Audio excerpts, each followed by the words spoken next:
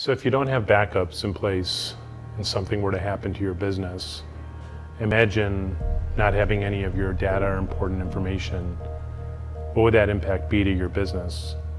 Not being able to communicate with your customers, not having the information on your accounts, your bank information, important files, financial information. So if you don't have the backups in place, you can't recover that if something were to happen. So backup and disaster recovery is extremely important.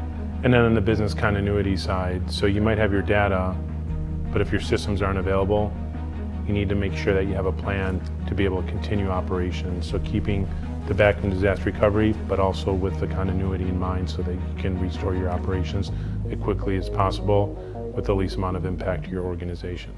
So the next time you receive an email that seems suspicious, just too good to be true, stop, take a look at it. Look at the URLs that are included. Pay close attention to who the email was from. Is there a sense of urgency? Are they requesting personal identifiable information from you? Are they asking you for some payments? Review that before you click, before you proceed, because that could be the difference between keeping your business safe in today's digital environment.